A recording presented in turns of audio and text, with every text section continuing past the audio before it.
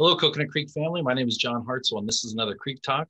Today, I'm here with Abby Mosher of Tomorrow's Rainbow, and she's here to tell us a little bit about a really fun campaign she's involved in that has her sitting in jail, but we'll talk about that in a little bit. Abby, welcome. Thank you so much, John. Thank you so much for inviting me to join you today. Yes, absolutely. Absolutely. So before we get into the fun campaign you've got going on right now, could you tell our residents, especially for those that may not have ever heard of Tomorrow's Rainbow, what is the mission of Tomorrow's Rainbow? And if you're comfortable with it, maybe tell us how it got started. Absolutely. So Tomorrow's Rainbow works with children, teens, and families who have experienced grief, loss, or trauma. And we do that in a unique way at a miniature horse farm in Coconut Creek. And the reason that we actually got started was actually back in 2000 during my family's vacation. My husband and my 7-year-old son, Dustin, and I were in Texas on a Texas highway, and we were involved in a head-on collision at 65 miles an hour. It killed my husband, Paul, instantly, and Dustin and I were both hospitalized. And while we were in the hospital, Dustin was in the children's hospital and I was in the adult hospital next door. And I really could just keep my focus on one thing, and that was that no matter what it took, that's what I was going to do to help Dustin and I heal from the tragedy. I didn't realize at the time that it was going to be a very long and a very lonely journey. I was a PTA mom over at Coconut Creek Elementary School, which is where Dustin teaches now. And as a PTA mom in a school district that was the 6th largest school district in the nation, I just assumed that there were going to be plenty of resources available to us. And what I found out was that Broward County didn't have a single children's grief center.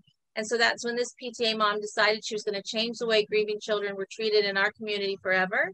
And there's no better place for Tomorrow's Rainbow than Coconut Creek, Florida, where my heart is. And so that's how we got started. That's amazing. Abby, tell us a little bit about the campaign that you've got going on right now that has you kind of locked up.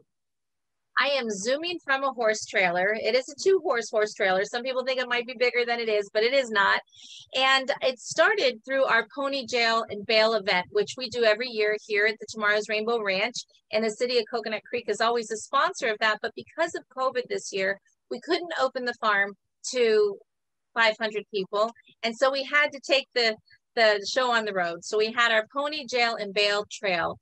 For 2 days, October 10th and 11th, we went all around Broward County and locked up our VIPs, our very important prisoners, as they raised bail, which we spell B-A-L-E, like a bale of hay, to support the Tomorrow's Rainbow mission. It was a ton of fun, but as you can imagine, in the times of COVID, and as well as the presidential election, the people's focus is elsewhere right now.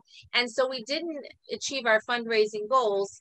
And after 15 years, I felt like it was really time that everybody knew about Tomorrow's Rainbow, that we weren't going to be the best kept secret in Coconut Creek any longer. So when we got back that Sunday evening, it had just poured down rain. And I said, that's it. I'm not leaving. I'm staying in this horse trailer until we meet our fundraising goal of $100,000. And while we do that, we'll be able to raise awareness and give a voice to children who are suffering with grief and trauma in our community. So since the 11th, I have been sleeping, working, everything in this horse trailer. I have not left. And I am committed to stay here until we achieve our goal. Wow, that is pretty amazing. So have you had any issues being in there overnight? I've had a few little issues. Well, sometimes just being outright scared. So, you know, the thing is you cannot sneak up on this horse trailer, because even if a horse starts to step their foot on the ramp, I can feel it. So the good news is you can't sneak up on me. And then the business of Tomorrow's Rainbow didn't stop. I still had to run a children's charity. And so had to figure all of that out. How was I going to get Wi-Fi out here? You know, doing all of your work on an iPad was a challenge. So how I was going to switch that over to a computer. And little by little, I've just kind of worked out some of the kinks. It's not luxury, but for children that are suffering in our community, they're going through some really tough times. And I think that it's only fair that that I have a little bit of discomfort as I support them and bring a voice to them. I love it. It speaks to your heart. We have left to raise $43,000. Excellent. So our goal was 100,000 and we're at 43,000. I do stream twice a day on Facebook Live, so you can follow us at Tomorrow's Rainbow Inc. You know, Facebook.com/Tomorrow's Rainbow Inc. just to give a little feel of, how my day went, what I'm thinking about. And so it's just been a great time for me to really look inward as well, and see how resilient I can be. Now, if somebody wants to donate, how do they go about doing that?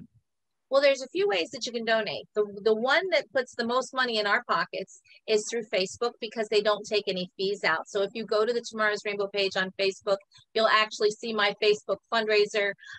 You'll see the amount that I'm raising gets reduced by what's left, because I'm putting the offline donations in there as well. So the numbers don't match up, but basically that number is what we have left to go, but I haven't updated it. Oops, today. So you can donate on Facebook. You can also go to the tomorrowsrainbow.org, and then up in the right-hand corner is a big red button, and you can click that and donate on our page there as well. But equally as important, John, is that we are raising the funds, and I'm committed to be here till that happens, but also raising awareness. Children, people who have had somebody important in their life die are resilient, but they're resilient with support. And so putting children and families in an environment that's healing, like the outdoors and beautiful Coconut Creek, and giving them the opportunity to normalize their experience and be with others that have shared experiences is so healing. And so we want to make sure that nobody has to be alone in their grief in our community. Abby, we absolutely love having you and Tomorrow's Rainbow here in the city of Coconut Creek. You do added a tremendous support system to our young people dealing with grief. And we hope that you do raise the rest of those funds.